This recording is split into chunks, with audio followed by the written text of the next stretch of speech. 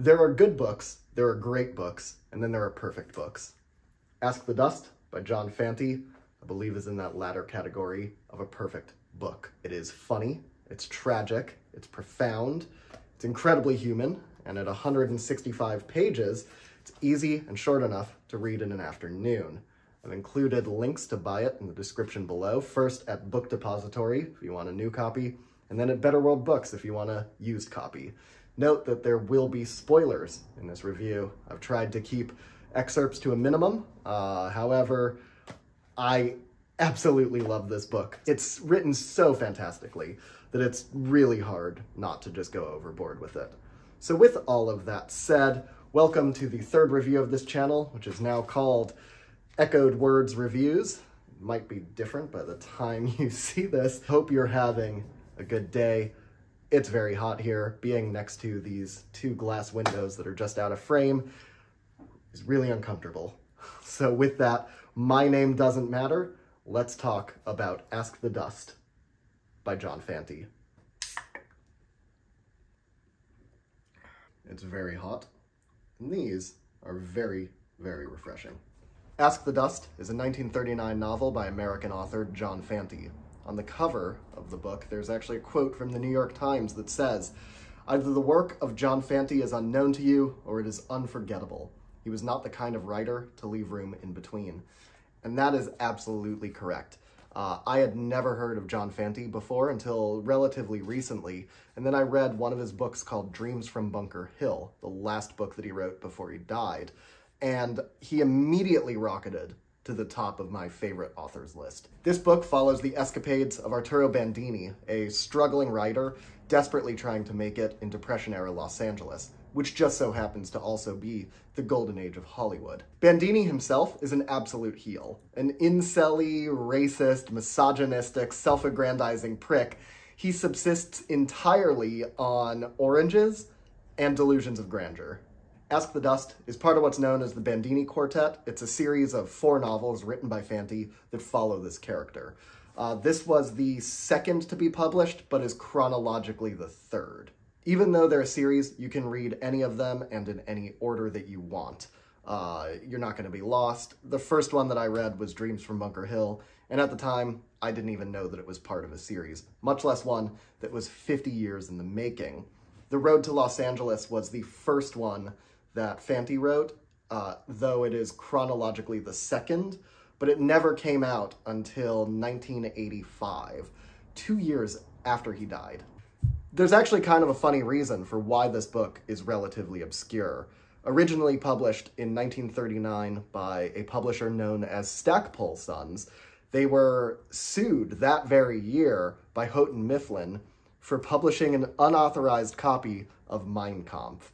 That lawsuit left them pretty short on funds, so they were only able to print 2,200 copies. And that's how it stayed until the 70s, when Charles Bukowski was hanging out at the Pasadena Public Library, and he just so happened to find a copy. He describes finding this book there as finding gold in the city dump.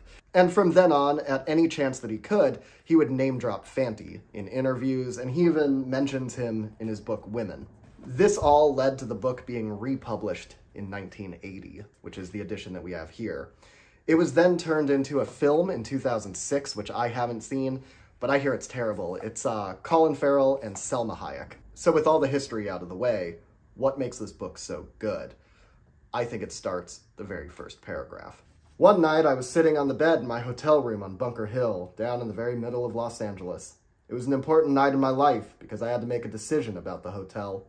Either I paid up or I got out. That was what the note said. The note the landlady had put under my door. A great problem, deserving acute attention. I solved it by turning out the lights and going to bed. If that intro doesn't grab you, I think you need to get your pulse checked. I know that's unfair. I know that different books resonate with different people for different reasons. However, for me, this book just fires on all cylinders. It's about Los Angeles, which I love. It's about the 1930s and the Depression, which I love. It's about this absolute louse of a writer who's talented, definitely. However, he has more delusions of grandeur than work ethic. And that really resonates with me. I know people like that. I am somebody like that. But aside from that, take away all of those things that just work on a personal level for me, and I still think that you're left with one of the greatest books ever written. It's an incredibly human novel, written very plainly, but very profoundly. If you've read Bukowski, if you like Bukowski, you will love this book. Fante was doing in the 30s what Bukowski did in the 70s, what the Beats did in the 50s even. He pulled back the veil. There's no obfuscating what he's trying to say with purple prose, but yet there's beauty in the simplicity. The old folk from Indiana and Iowa and Illinois, from Boston and Kansas City and Des Moines, they sold their homes and their stores, and they came here by train and by automobile to the land of sunshine, to die in the sun, with just enough money to live until the sun killed them, tore themselves out by the roots in their last days, deserted the smug prosperity of Kansas City and Chicago and Peoria to find a place in the sun.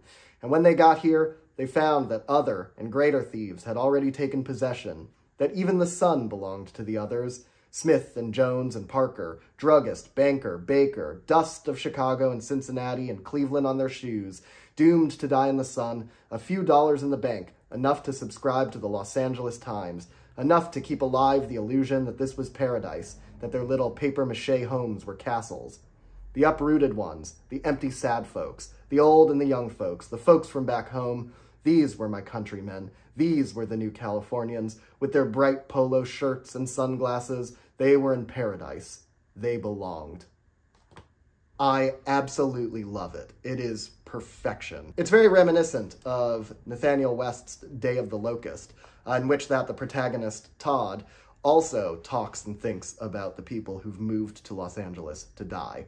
Fun fact, both Ask the Dust and Day of the Locust were both published in 1939. I'm not sure if Fante and West knew each other, but it is a fun little parallel. So the story starts with Arturo Bandini staring down the barrel of an eviction. The funds from his one published short story, The Little Dog Laughed, having long dried up. This single short story, which we never learn what it's about, is Bandini's feather in his cap. It's the one piece of material evidence that he is not a total hack. And my God, does he hang on to it. In fact, when he reminisces about moving into the hotel that he lives at, he remembers that he brought 2 suitcases with him. One that has all of his clothes and his effects, and the other that has the issue of the magazine that published The Little Dog Laughed. And he sets it up in the lobby, and whenever he walks by, he always looks to see if the dust has been moved, to see if anybody has picked it up, and the fact that nobody has really pisses him off.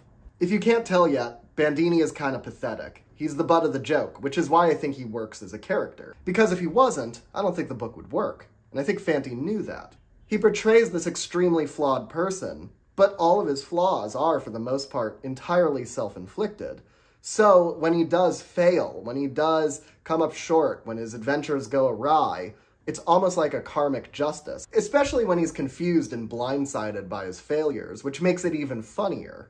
And tragic. So as the story unfolds, Bandini becomes infatuated with this Mexican waitress who works at a diner. Much like a petulant brat pulling the hair of his crush at a playground, Bandini goes about this courtship entirely in the wrong way. First, by insulting her for her shoes, then by harassing her at her workplace, then by showing up with a copy of the magazine and saying, "You've rejected the best author that's ever lived," and then by asking her to marry him. And this is like over the span of 3 days. He is completely clueless. The book makes it very clear from the get-go that this unsavory behavior is fueled by 2 things. 1, Bandini is a very cerebral person, living in fantasy land and completely wrapping himself up in that as a way to try and alleviate the anxieties that he has from not experiencing life. He will imagine himself giving interviews as this famous writer. When people ask, what's the secret?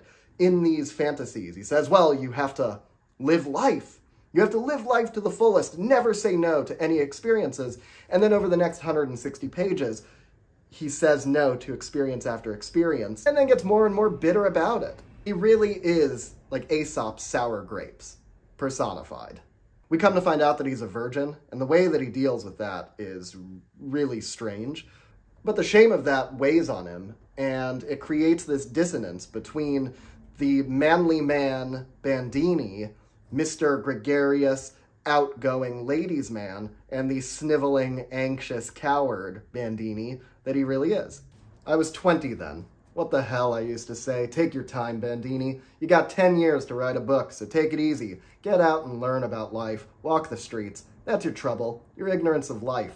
Why, my God, man. Do you realize you've never had any experience with a woman? Oh, yes, I have. Oh, I've had plenty. Oh, no, you haven't. You need a woman. You need a bath. You need a good, swift kick. You need money. They say it's $1. They say it's $2 in the swell places. But down on the plaza, it's $1. Swell, only you haven't got $1. And another thing, you coward, even if you had $1, you wouldn't go, because you had a chance to go once in Denver and you didn't. No, you coward, you were afraid, and you're still afraid, and you're glad you haven't got $1. His desire for sex, as well as his complete revulsion to it, really complicates matters with Camilla the waitress, who embodies this sort of raw sensuality. There's a scene where they go skinny dipping in the ocean at Palos Verde at night, and she tries to seduce him, and he can't get it up. It's another recurring example of how Bandini, the idea that he has in his head, is different from Bandini, the man in the moment. And it's that chasm between the two that's the wellspring of most of his misery. The second thing that fuels Bandini's braggadocio is that he is Italian, at a time when Italians were second class. They were excluded from whiteness. He recalls of the Smiths in Colorado, where he's from, and how they would say racial slurs and otherize him. And that influences his behavior now. Of course, not to be better than them, but to do exactly the same as them whenever he encounters somebody who's one rung lower on the social hierarchy than he is. Whenever money gets dire, he always gets a providential check from his publisher, patron, the man who runs the magazine, J.C. Hackmouth. Of course, he promptly spends these checks on frivolities and ends up back in the poorhouse very, very quickly. Almost a self-fulfilling prophecy of struggle. And usually what fuels this self-destruction is that he gets upset that the image that he had constructed over something didn't live up to the reality. He'll find one aspect that wasn't perfect and use that as the excuse to throw everything away. The delivery man from the May Company brought the rest of my purchases in a big box. I opened it and found not only the new stuff, but also my old clothes. These I tossed into the wastebasket. Now it was time to dress again. I got into a pair of new shorts, a brand new shirt, socks, and the other pair of pants. Then I put on a tie and my new shoes. Standing at the mirror, I tilted my hat over my eye and examined myself. The image in the glass seemed only vaguely familiar. I didn't like my new tie, so I took off my coat and tried another, but I didn't like the change either. All at once, everything began to irritate me. The stiff collar was strangling me. The shoes pinched my feet. The pants smelled like a clothing store basement and were too tight in the crotch. Sweat broke out at my temples where the hat band squeezed my skull. Suddenly, I began to itch, and when I moved, everything crackled like a paper sack. My nostrils picked up the powerful stench of lotions, and I grimaced. Mother in heaven, what had happened to the old Bandini, author of The Little Dog Laughed? Could this hog-tied, strangling buffoon be the creator of the long-lost hills? I pulled everything off, washed the smells out of my hair, and climbed into my old clothes. They were very glad to have me again. They clung to me with cool delight, and my tormented feet slipped into the old shoes as into the softness of spring grass. I feel like that passage is intentionally written to conjure up the image of a dog coming back home after a bath and just rolling around in its filthy bedding to try and get its scent back. So cutting ahead, despite his conduct, Bandini does end up getting involved with Camilla, only to discover that she's in love with another man, a dying man named Sammy, who's living out his last days in an adobe shack in the Mojave Desert, desperately trying to become a writer and publish something before he dies.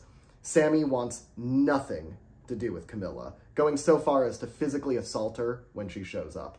But nevertheless, Camilla pines after this man. She forgoes all dignity in her pursuit to kindle a relationship that we know is a non-starter. Despite Sammy's insistence that he never wants to see her again, Camilla deludes herself into thinking that there is a future for the two of them, and she lives her life and acts in accordance with that delusion. Bandini, meanwhile, pines after the life of being a famous writer, despite the fact that he self-sabotages time and time again.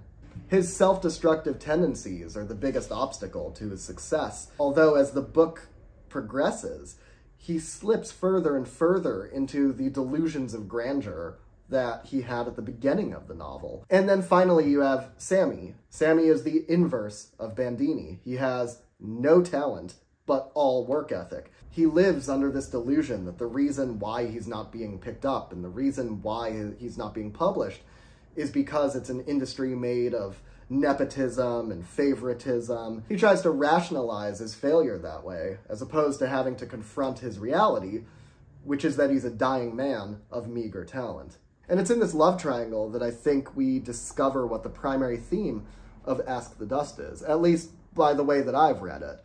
And it's that we are not defined by who we are, nor are we defined by our dreams or who we want to be, but that the real us exists in the chasm between the two, in that liminal space, in those delusions. And it's those delusions that shape our lives and ultimately define us. So that is Ask the Dust. It's unequivocally one of the most perfect books that I've ever read, and I would have no hesitation putting it as one of the greatest novels ever written. Without a shadow of a doubt, I believe this to be the definitive LA novel. Going above and beyond anything from Elroy, Chandler, even its closest comparison, Nathaniel West's Day of the Locust, I think this surpasses them all.